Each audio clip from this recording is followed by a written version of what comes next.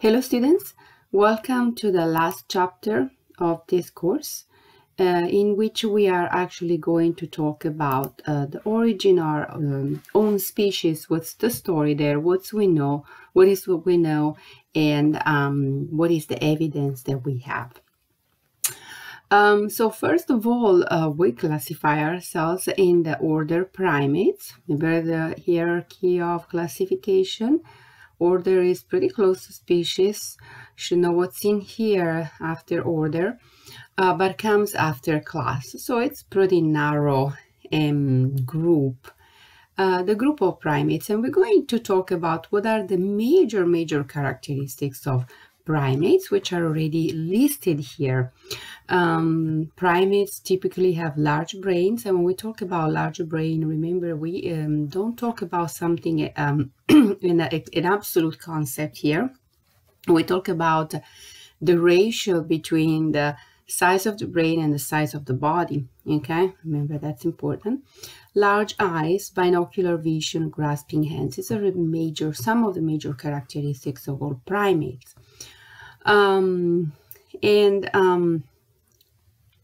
Primates are, of course, mammals.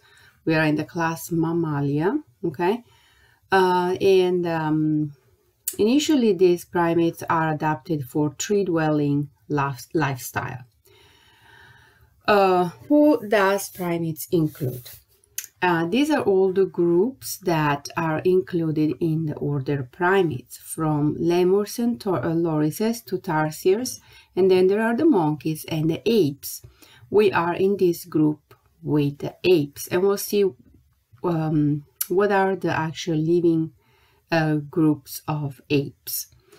And so they are listed here, okay, as well. And so here, to give you an idea of the time scale and the branching, here remember the node and the branching that we talked about when we talk about phylogenetic trees, okay? And we can zoom in this one a little bit more, and we will later, to understand who are the closest relatives to humans in terms of apes, okay? And you already know, you should know very well, the closest group to humans has been determined is chimp, okay? All right, so the earliest primates first appeared about 55 million years ago. Remember, there is one event that has allowed for the expansion and radiation of mammals. You should remember that very well, and it's the extinction of big reptiles, which happened about 65 million years ago. This massive, huge event that we think it was an impact of a big meteorite on Earth, and it caused lots of climatic changes. After that, it took about 10 million years to for primates to evolve. It takes a long time, and remember also, Earth wasn't immediately a good place. After the impact of the meteorite, there were unfavorable conditions for a long time. Earth was not a very hospitable place. Excuse me. So there are two distinct characteristics that evolved in the primates that make us classify them as such. First, the primates developed grasping hands or feet with opposable thumb. Okay, this is a characteristic that you find in all primates, and that opposable thumb allows for a lot of fine regulation, if you will, of objects. The second was binocular vision, and this evolved as the primate eyes were shifted towards the front. If you look at animals, they have eyes more on the side of their head, and this allows for the visual fields from both eyes to overlap, And that overlap, that zone of overlap becomes a zone of perception of depth, okay? And we call that stereoscopic vision, okay, or binocular vision. Other primates facts include the switch from a nocturnal lifestyle to a diurnal lifestyle. Remember that generally speaking, mammals, when they appeared, they were nocturnal creatures. They didn't have a chance to come out because there were the big predators out there. It took a long time for mammals to finally switch to a diurnal lifestyle. And so remember, from about 55 million years ago, it took millions of years for primates to switch from that kind of lifestyle that was reminiscent of a life in hiding. So the I told you about the evolution from the first group, the initial groups, to the monkeys. And the fact that there was a switch from nocturnal to diurnal light, this also came in parallel with improvements on the eye and eventually development of color vision. And this is really an important feature. Again, allows for finding better sources of food or escaping from predators better, because a color vision is much better than a vision in black and white. And the color vision also is it gives the opportunity, or let's say that the color vision demands a larger brain. So all these characteristics, all these features, they contributed to the development of a larger brain. Okay. All right. So the first group I want to talk about is the group of the prosimians. Prosimian in Latin means before monkeys. Simia in Latin is monkey. Before. So these are this is a group that comes before monkeys. And probably to you, the most familiar of these is the lemurs. That's fine. But also tarsiers and lorises are in this group. These are animals that you can't really tell where you would classify them. Okay, these are all primates. Okay, they're the first primates. They come before monkeys. They are the group, group that we come from, of course, ultimately. And only a few prosimians are surviving today, are still extinct, we say. And they're all pretty much, most of them are confined in the island of Madagascar. Remember, we talked about new die-offs. We talked about the fact that because of human activity, we are losing lots of species of lemurs. This is really catastrophic because really we don't have very many prosimians, primates already living. Okay. So they're all pretty much, most of them found in the island of Madagascar, which is an island of great diversity. Regarding the monkeys, we can divide them in two groups, the New World monkeys and the Old World monkeys. And you should know what pretty much the New and the Old World is. And in case you don't know or you don't remember, this is the Old World. Basically, Africa and Europe is considered, Asia as well is considered the Old World, while the New World is all depicted here. So pretty much the Americas are considered the New World. And there are differences between these two groups of monkeys. I'm not going to go too much into the details of all this. So the next group that I want to focus on is the group of apes, which is really the group that is more related to us. So apes appeared about 25 million years ago. And these apes had larger brains than monkeys and lost their tail. So two important characteristics. Apes are found in Africa and in Asia. And there's no ape or ape fossil that has been found so far in America, North or South America as well. Gibbons are apes, but they are recognized as lesser apes, and then there are the great apes. Lesser because they're smaller, they also have a less social, complex social behavior, and a few anatomical characteristics that are different from the great apes. And then you have the great apes, and there are four groups of living groups of great apes, and these are orangutan, gorillas, chimps, and human. Homo sapiens is the only living species, really. Okay. So if you don't mind trying to remember for me this, okay? The living groups of great apes: orangutan, gorilla, chimps, and Homo, human. These are the great apes.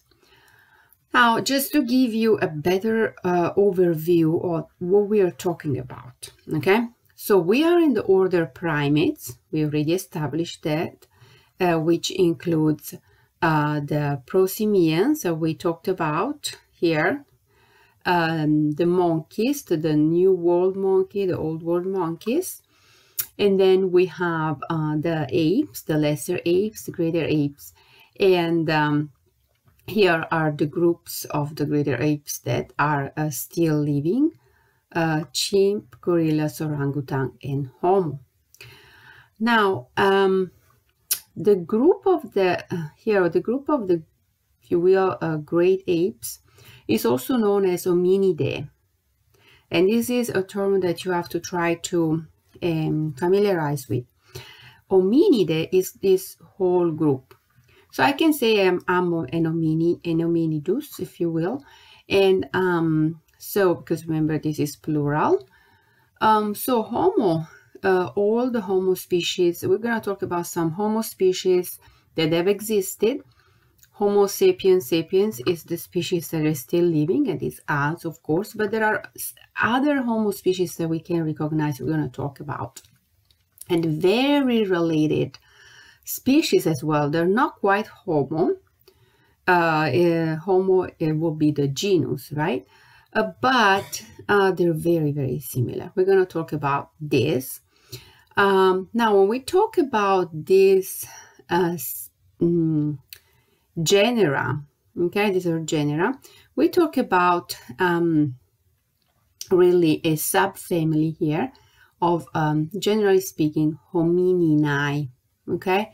So there is Hominidae and Homininae, and Homininae is a smaller group, is more narrow group, okay, which includes Homo and other species that are very close to Homo. We'll see they are bipedal as well, and they're very common characteristics to Homo. We're gonna talk about those.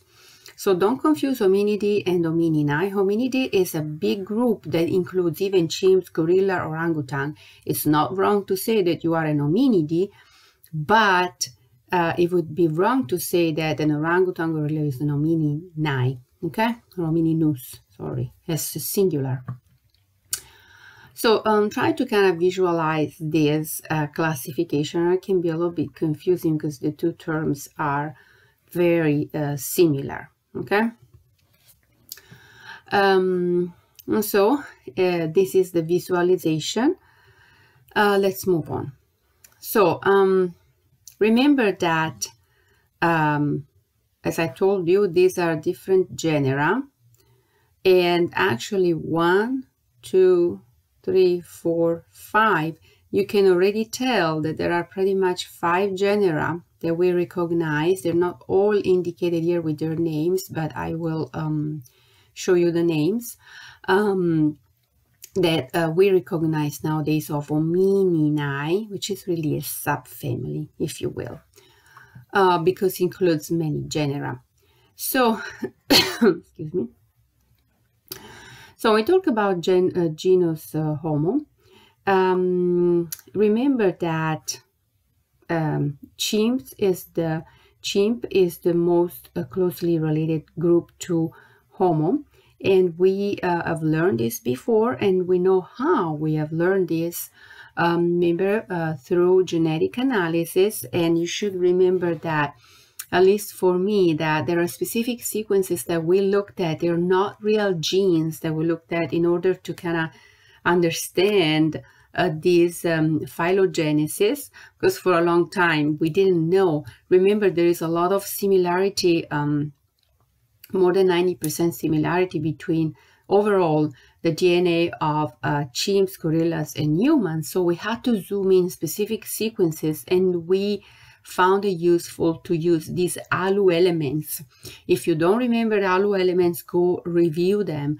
These are ancient, probably ancient viruses that have invaded the genome of an ancestor of both a gorilla, chimps, and humans, and stayed in the genome, became inactive at some point. Now it's part of junk, as we call it, of that's present in our DNA. So thanks to these ALU elements, we know that chimps are in fact the closest relative group to Homo. Now the split, the timing of the split between chimps and Homo, human, we don't know it exactly. We think it's about 7 million years ago. I am going to ask you to possibly remember this number for me, okay? About 7 million years ago. In this lecture, I'm going to ask you to remember a couple of numbers. This is one of it. And then there is another one that I'm going to ask you to remember, just because, you know, this is really something that relates to us directly. So kind of have an idea of a timing. We talk about million years ago, around 6 to 7 million years ago, time was split from chimp to Homo. All right, so now let's talk about the subfamily Homininae. Remember, subfamily Homininae is in the family Hominidae. So the subfamily Homininae, remember, is the subfamily that includes this genera, including Homo, and they're all very similar, okay? They're like almost Homo, but not quite Homo, okay, creatures. And these are the 5 genera. There were some of them, the name was indicated in the phylogenetic tree that I showed you just a little bit earlier, but not all of them. So let's name them: Ardipithecus, Australopithecus, Paranthropus, Kenyanthropus, and Homo. Now, I'm not going to ask you to remember all these names, okay? I know they are very hard, except for Australopithecus, okay? Because this is one of the first that we found, and was very famous. I don't know how many of you have heard about Lucy. Actually, we did talk about Lucy. In the beginning, I showed you a video where we're talking about the fossil formation of how Lucy may have preserved. Remember, she fell in water. Remember, fossils form in water much more probabilistically than on land, and that's what allowed for the fossil of this Australopithecus to preserve. We're going to talk about Lucy in a minute again.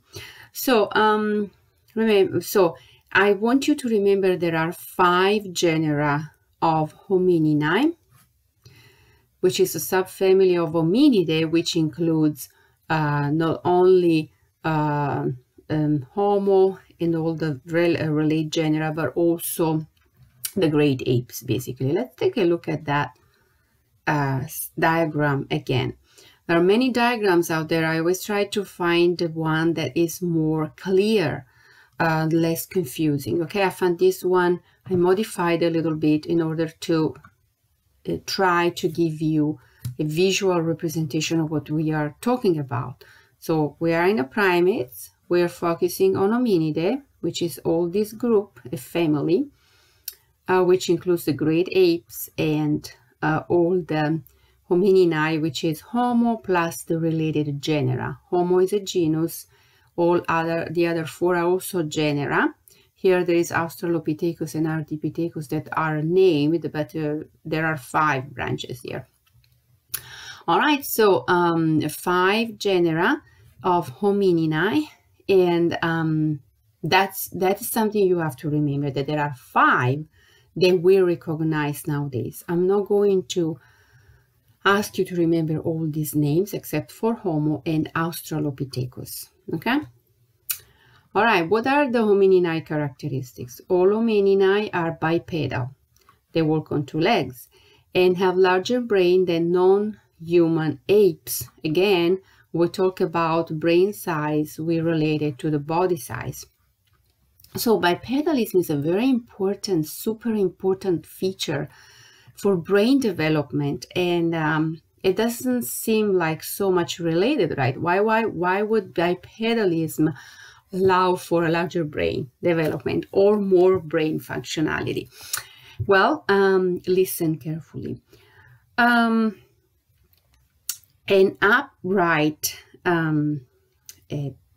way of walking and living determines a lot of skeletal changes, and these lots of skeletal changes have determined a reduction in the size of the area here in which internal organs are housed, and especially the area where the intestine is housed. Now, intestine, digestion and intestine takes a lot of our energy, believe it or not. And so, if you have a large intestine, so an animal with a large intestine, you're using a lot of your energy for digestion of food. You need more food and you need more energy for digestion of food.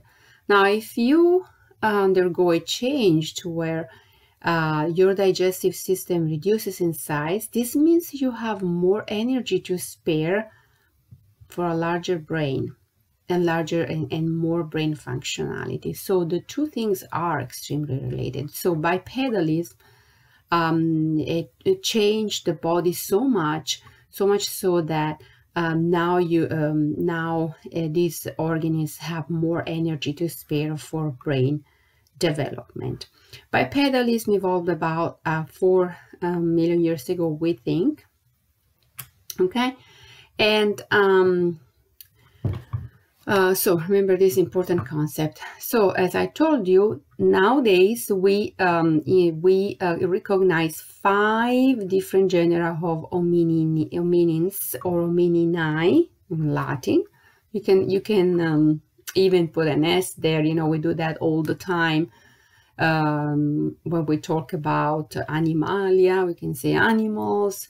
Hominini, we can say hominins. I know it's a little confusing sometimes. So, as I told you, you don't have to remember all these names, but you do have to remember that we recognize 5 genera of hominini or hominins nowadays. So to just give you an idea, okay, don't get scared that this is I'm just trying to give you a picture here. Every genus, okay, genus Homo, genus Australopithecus here, and the other Paranthropus, they all include many species. So genus Homo, which is where we belong, right? There is Homo sapiens, but there are many other Homo species that we have identified, and we are going to talk about some of them today, pretty soon here. These are the ones that we have found so far. And many times, so regarding hominini evolution, hominida evolution, Homo sapiens evolution, this is an ongoing process of understanding, and the fossil evidence is very, very limited. And because of that, it's in constant revision. If tomorrow we find another fossil then we may have to add a species here, okay? So this history of human evolution is in constant revision, and many times it changes. In fact, until a few years ago, we only recognized 2 genera, okay?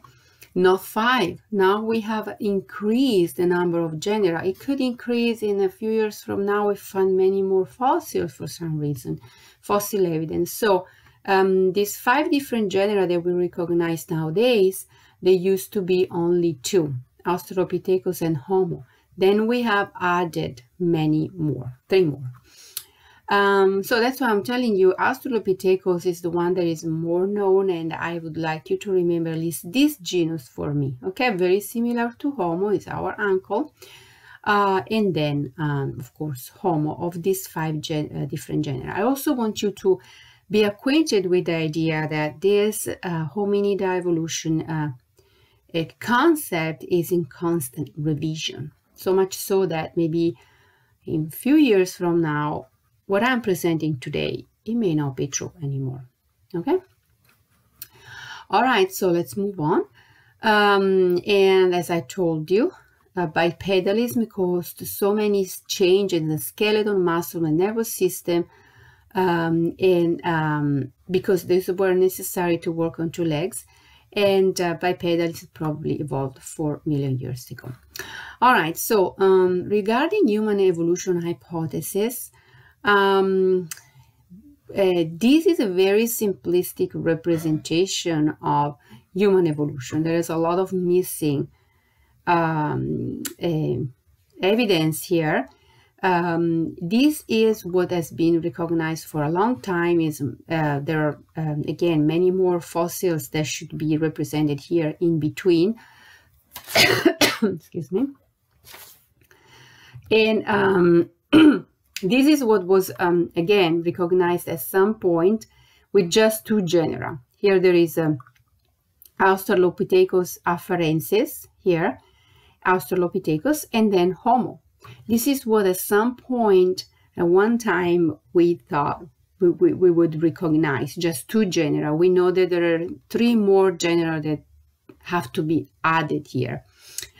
But for simplicity, we are just going to, today, we're just going to talk about this progression. But remember, this is not the true progression. There is a lot more, okay, that comes here. So keep your mind open. And if you, in the future, you take a more in-depth course just dedicated maybe to human evolution, you'll learn a lot more than this, okay? So we're going to now talk about this particular species, okay, and their characteristics in this progression. Okay, so Australopithecus is one of the earliest hominini genus, okay? This is Africanus, is one of the species, and most of the time the name of the species is assigned from the place where these fossils have been found, with some exceptions. Remember, there are at least 5 species of Australopithecus known. Another one, a very known,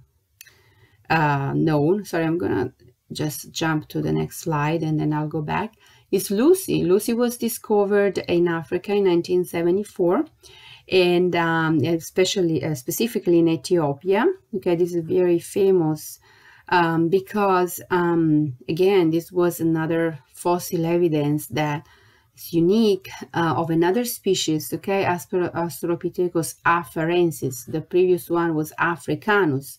So this is a different species, okay? This was a big finding because it opened up the idea of more to it than what it was believed to be, of course, at that time. This was named Lucy. Not sure why. Must have to do with the name of a wife of the person or one of the scientists involved in paleontologists involved in the discovery. But anyways, the scientific name is Australopithecus afarensis. So this group, okay, is the oldest. The oldest of these fossils is about dated about 4 million years ago, and Australopithecus lived about a couple of million years, from 4 to 2 million years ago, and then it went extinct. Now, their brain capacity was about a third of the size of Homo, and you will see that in the progression that we look at, the brain size, which is not an absolute brain size, remember, is related to the body size, it increases, okay? It increases up to Homo sapiens. Okay, so Australopithecus is the only other genus other than Homo that I'm going to ask you to remember about the name. And remember, at some point, we thought that there were only 2 genera, really. We classified these hominina only in 2 genera, Australopithecus and Homo. If you were to take this course at that time, there was going to be more than that to remember. But as I told you, I'm not going to ask you to remember the names of the other genera, but I'm going to ask you to remember that there are 5 recognized today, and the name of the most known one, which is Australopithecus. Okay. And so the main characteristics of Australopithecus, we know for sure it walked upright. So all hominini walk upright, brain size about a third of Homo. Okay, this is one of the most known of these fossils. See, this is just to show you, this is an article came out in 2009 that shows that there was another fossil that was found. It says before Lucy there was Ardi. And again, as I told you, there is a lot of ongoing research and more. As we find more fossil evidence, we have to revise our understanding of hominid evolution. So we know that RD may have a, there was somebody before Lucy, we say, because Lucy, which is Australopithecus, which is the first group of hominini that we recognize, they really walked upright and had many of the very common features to Homo. Now we know that maybe there was somebody before Lucy, somebody else, we call it RD, okay? And so there have been more discoveries. Usually this kind of discoveries, fossil evidence, is even talked about in the news because it's a big deal, right? It regards our ancestry. So now we're going to go in the Homo genus, and remember the diagram, I'm going to revisit it from Australopithecus to all the groups of Homo, the species, we can say right now. Let me go back to it. Okay, we talked about Australopithecus. Here is the afarensis that is represented, but we know there are more species to it. This is Lucy, right? And now we're going to talk about the species of Homo that we have fossil record of. Of course, we all base our knowledge on evidence, on fossil evidence in this case. So we're going to talk about Homo habilis. The progression is here and is in right timing.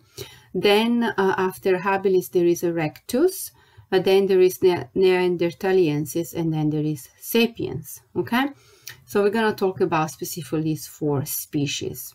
So let's start with Homo habilis. Who's Homo habilis? Homo habilis appeared about 2 million years ago, and probably evolved from an Australopithecus, okay? And why do we call it Homo habilis? If you can see, this is Homo habilis, is using stone tools, okay? So it's starting to make tools. Brain size has increased from Australopithecus. We are about a half from Homo, half size than Homo sapiens here. Okay, of course, from now on, I don't have to tell you that there is bipedalism. Okay, you know that we talk about hominid, they're all bipedal. And there are many tools that we have found near the fossils, and that's why we know, and we know these are shaped stones. They're not just stones. So we know that this Homo was able to make some stone tools. As I told you, it appeared about 2 million years ago, and the interesting thing is that in reality, we know that we may be wrong saying that Homo habilis is the first species to use tools, to shape stones for tools, because there is something weird that we have discovered. We have discovered fossil tools that date to earlier than 2 million years old. So about 2.5 million years ago, there were some tools that were already shaped, but they were not, and this does not coincide with the age of the earliest Homo habilis. So possibly there was another group, another species that was already using tools that we haven't found a fossil record of. So there is a question mark here. But for the evidence that we have to say nowadays, the first Homo that we know of that used tools is Homo habilis. Okay, habilis, remember the word ability, it's to be able to do something. Habilis means like, in this case, that is able to utilize and shape tools. All right, so habilis lived about 500,000 years. These are the areas. Remember, all these fossils, all these hominid, they're all they all lived in Africa. They were all arose and lived in Africa, and they went extinct there as well. So Homo habilis, as I told you, is about half of the size of the brain of a modern human, us basically, while Australopithecus was a third. So we are increasing brain size here. He went extinct in about 500,000 years. We don't know why all these Homo species went extinct. There is still an unknown there, including some groups that were really close to us that we can hypothesize there, but we don't really know why all these groups went extinct. We all know that we are the only species of Homo, of the genus Homo, that is currently living. Excuse me. So the next species is Homo erectus, and of course here the tool, the ability to make tools becomes more sophisticated. Erectus means upright, and this can be confusing. I don't know why this has been, actually I know why. This has been called Homo erectus because this, I think, was discovered before habilis fossil was called erectus, which means upright, but in reality they're all upright. So this just happens to be called that way because it was discovered before habilis. But anyways, Homo erectus is more advanced than Homo habilis. It evolves later than Homo habilis, is able to make very better tools, even just not made by made with stones. And one characteristic of Homo habilis, which you can't appreciate here because it's covered, is oops, where do I have it? Here. This is a picture that is covered. The ability to put up a fire. Homo erectus discovered how to put up a fire. Okay, I just wanted to show you this picture, so I'm gonna go back. It's covered here. There is a fire here, so whenever you see a fire, a picture with a fire, this is Homo erectus. Okay, so Homo erectus was pretty short and still kind of short, and now it has a brain size which is 2/3 of modern humans. So we go from 1/3 to a half to 2/3. Okay, here prominent brow ridges here. This is what skull tells us. A rounded jaw, so it becomes a little bit more handsome, like similar to us, much more similar to us, probably still pretty hairy. Now, the one interesting thing is that we know that, again, as I told you, even Homo sapiens sapiens evolves in Africa first.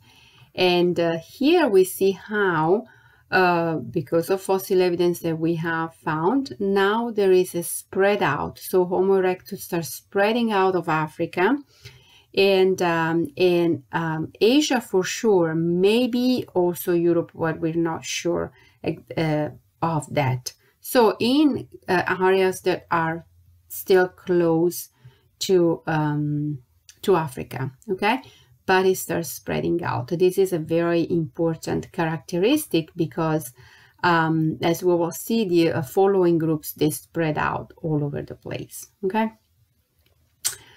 Homo erectus fossils have been dated to about a couple of million years ago.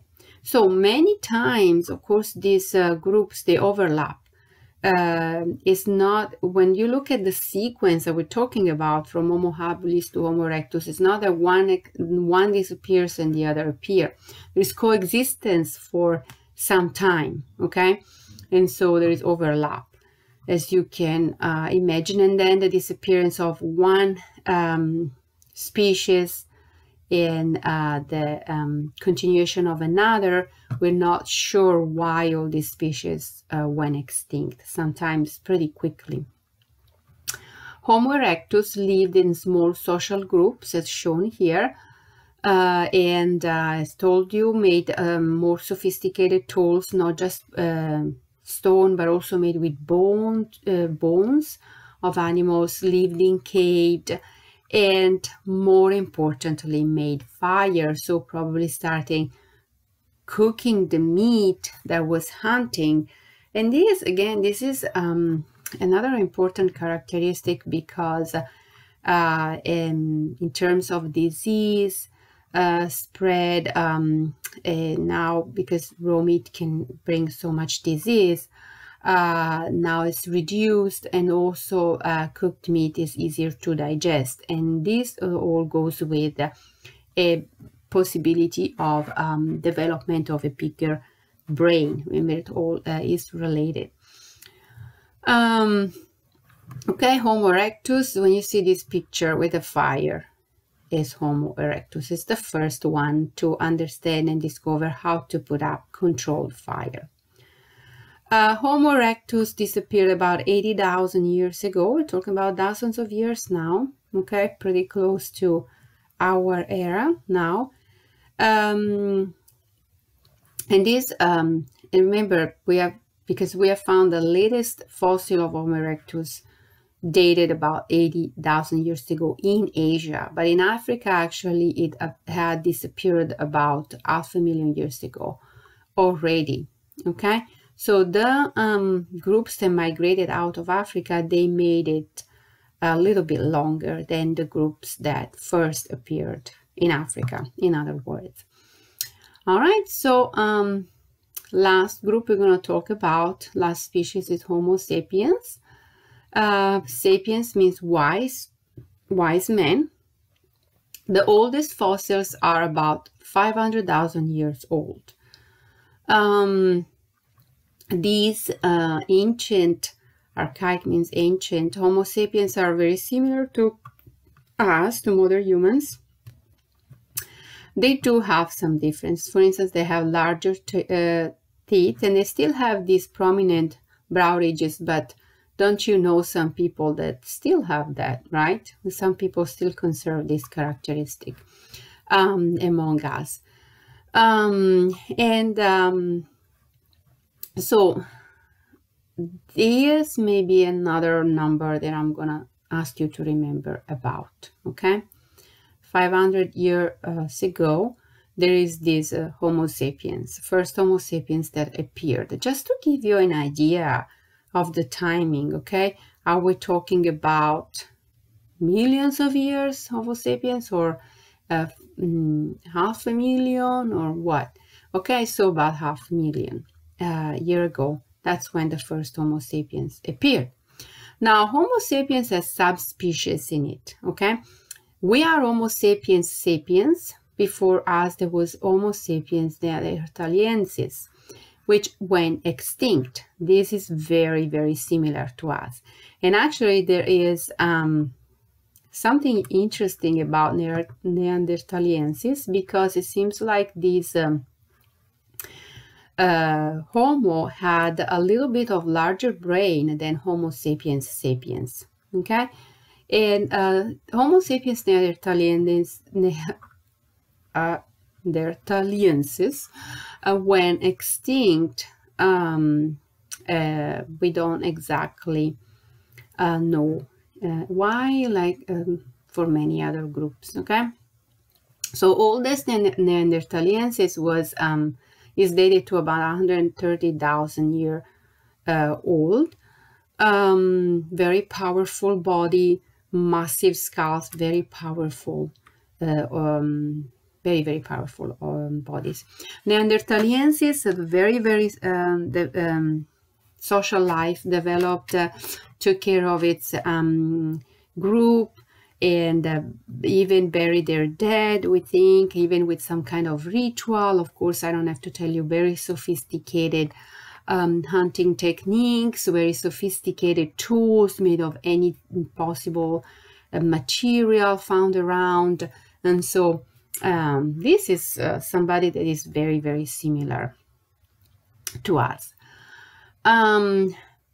By about 100,000 years ago, Homo sapiens neanderthaliensis had actually spread out all over the place throughout Europe, Asia, and in the migration from Africa, where it had appeared, into Europe, to North Europe, where the climate condition and the sunlight availability was more scarce, there are lots of changes that happen in neanderthaliensis.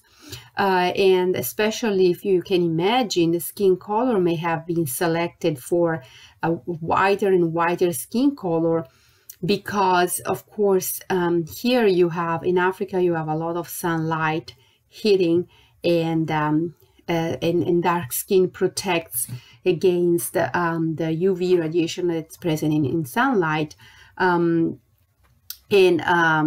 With all that, but it also, so sunlight is important to absorb for human body, because it favors the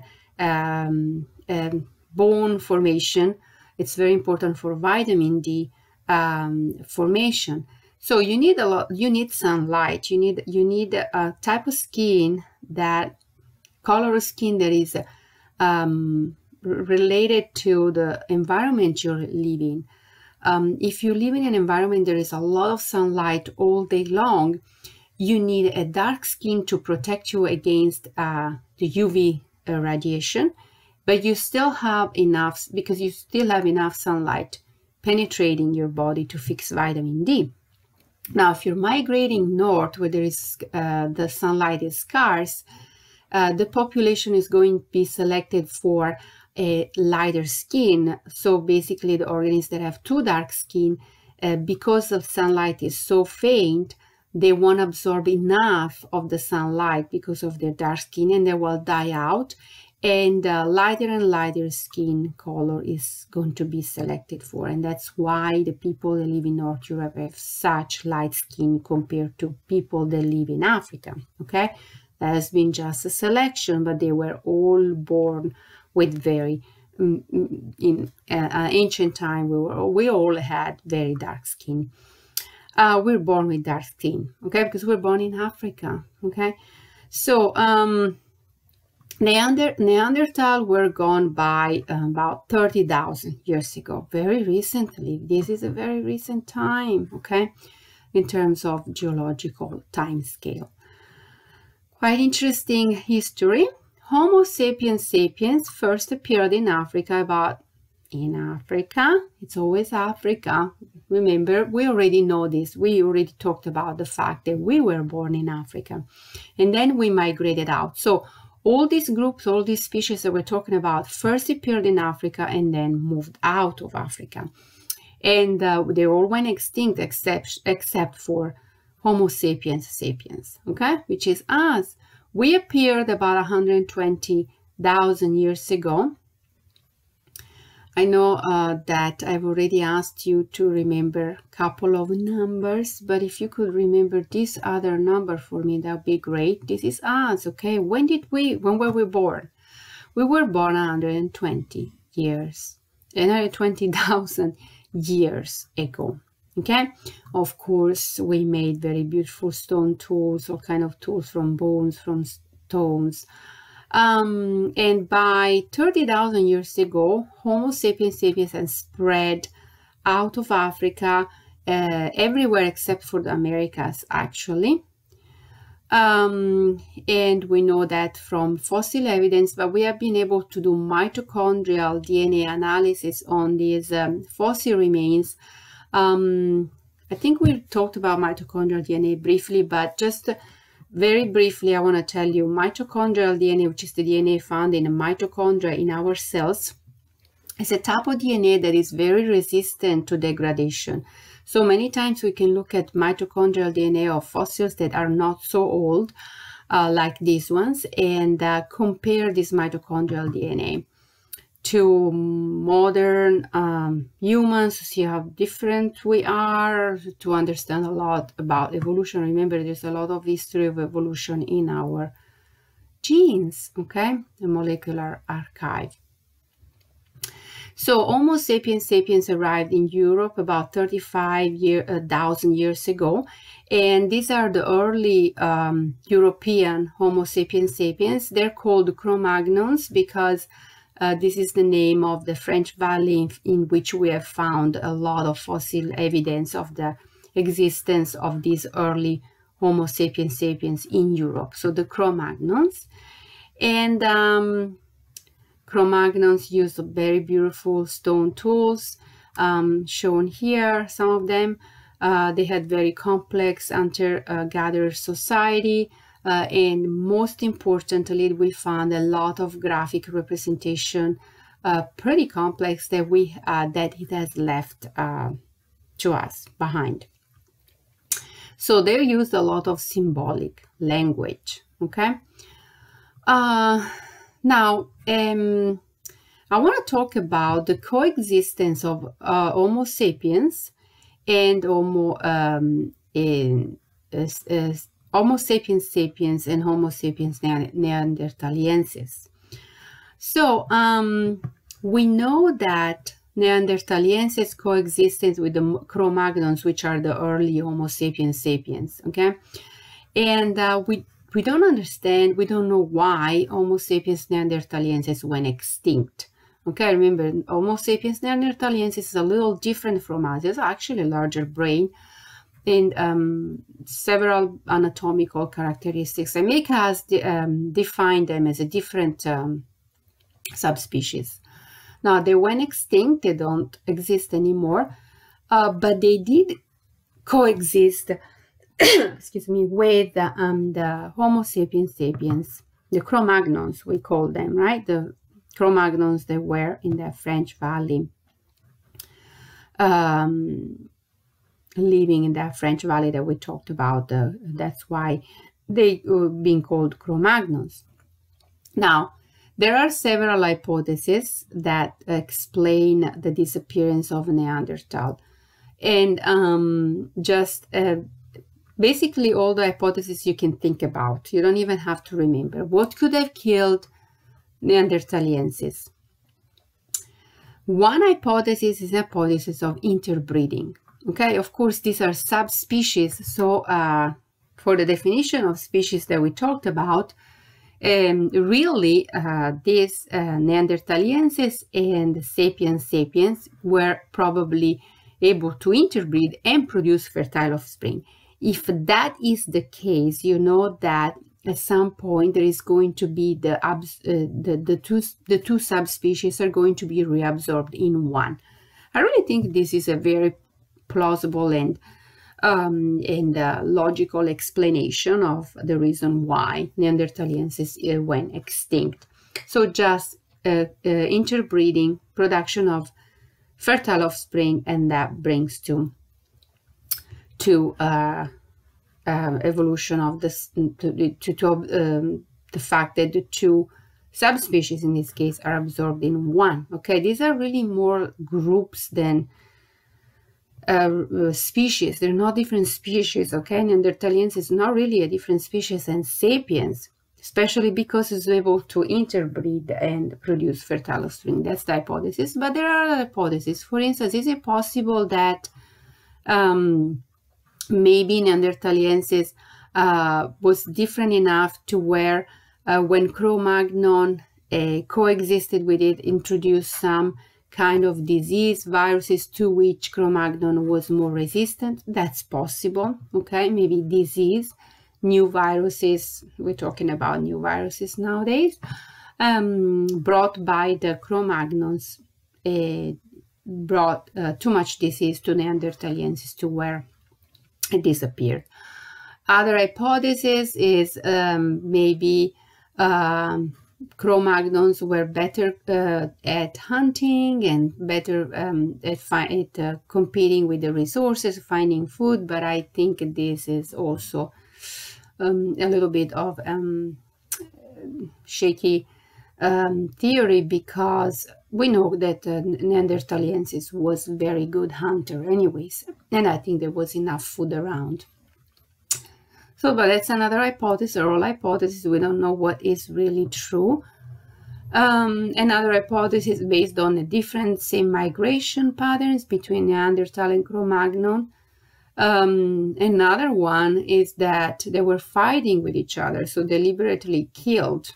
Again, this is not very recognized hypothesis, possibly because we know that they were peacefully coexisting. We have too much evidence of that, so I really don't think that this hypothesis stands. But there are all kinds of hypotheses out there. As I told you, you can even make up your own hypothesis at this point, and there is all of them out there. So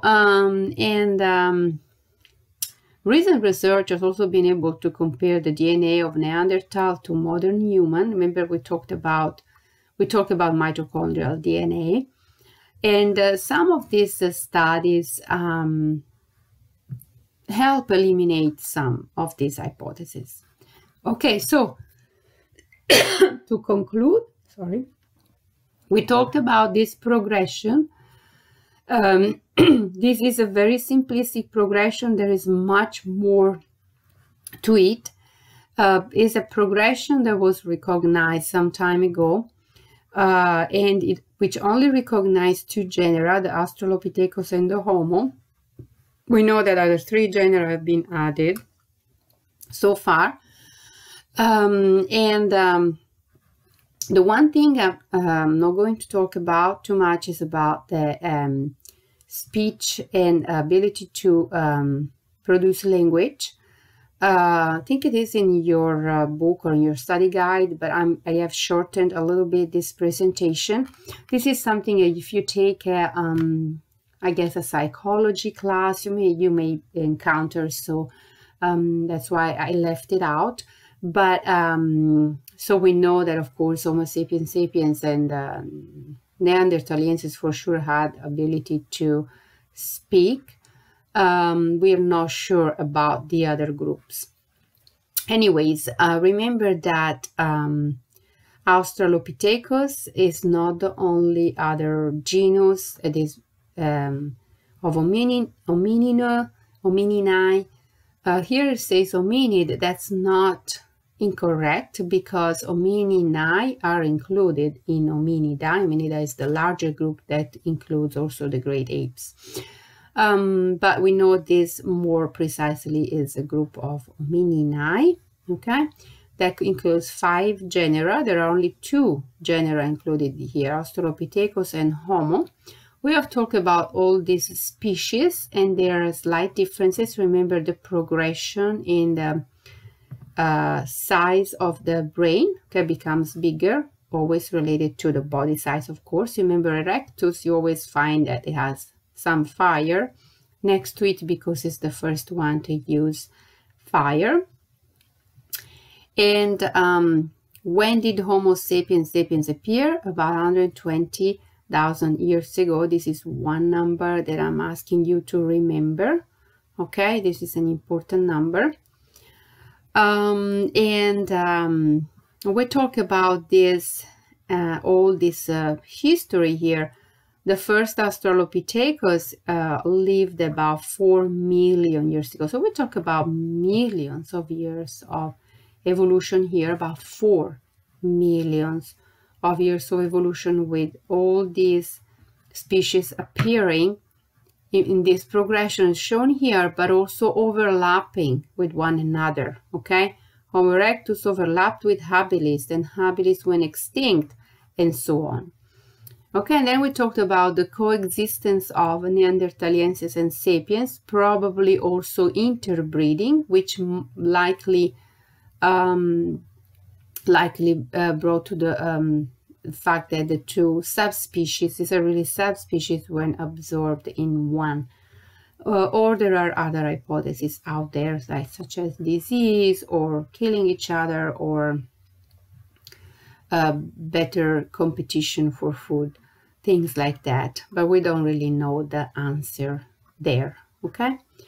All right, so to conclude, this is the advance of humans. Remember, we were born in Africa. We were born with a very dark skin, and in our migration, our skin became lighter and lighter. Why? Because of natural selection. All what we have talked about in this course definitely always boils down to the concept of natural selection. The environment, the sunlight availability has brought to changes in a population, okay? This is the same species, okay? About 40,000 years ago, Homo sapiens had already arrived in Europe, North Europe as well. And here is the migration pattern. So first areas where it arrived, they are more closer to the areas that are closer to Africa, and in the Mediterranean, and also in Asia, and then eventually in North Europe. Okay, and just very recently, okay, more recently in Americas. Okay, so there's a younger Homo sapiens that arrived in America. All right, so I'm going to stop here, and this was the last presentation. A few things that I'm asking you to remember about our own history. Okay, the last effort you have to make to remember these things, and many of them probably you already have heard about. All right, so I want to talk maybe about the test for a second. I already sent out an email about the test. We're probably going to change the test date, shift it the next day or 2 days later. So we're talking about either the 15th or the 16th of May upon request, because you guys have several tests the same day, understand that. Now, regarding the test time, I cannot change it. It's a time that we're trying to be fair to all our classes, all our students. Believe me, there are statistics out there that show that it doesn't take more than a minute to answer a multiple choice question, given the fact that, of course, you know the answer. If you don't know the answer, you don't know the answer. It will take 3 days for you to answer, or it can take, I guess you will have to guess. I don't know. Hopefully you know most of the answers. But the thing is that this is the type of test that I always give in my finals. And when you come to class, you have 1 hour and 20 minutes of class. And that's the time in which you take this kind of test. So if you will, now you have extra time, because when you come to class, we have to prepare, we have to put our backpacks away. I have to distribute all the testing, and there is somebody that doesn't have the scan drawn and this and that. So we waste at least 10 minutes in all of this when we take a test in class. So it boils down to less time. So I wanted to reassure those of you that are saying that there is not enough time.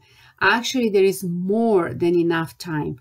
The thing is that because you know that there is this many questions and this much time, now I guess your brain is playing a trick on you, that you think that there is not enough time.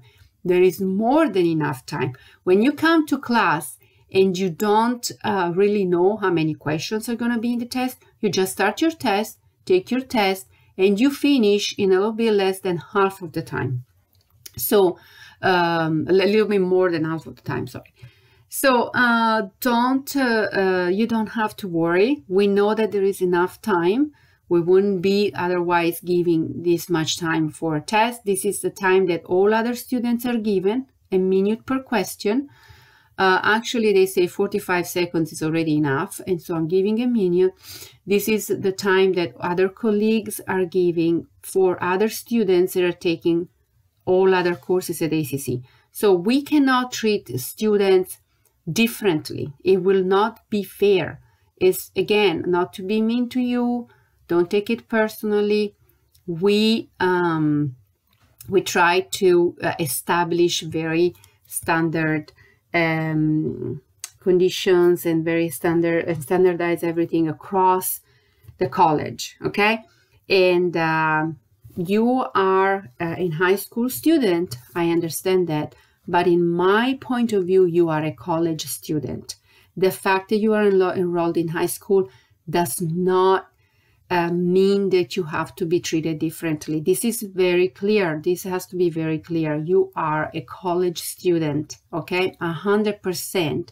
And you cannot be treated in a different way than other college students. This is a requirement from SACS, which is the accrediting agency that gives us accreditation.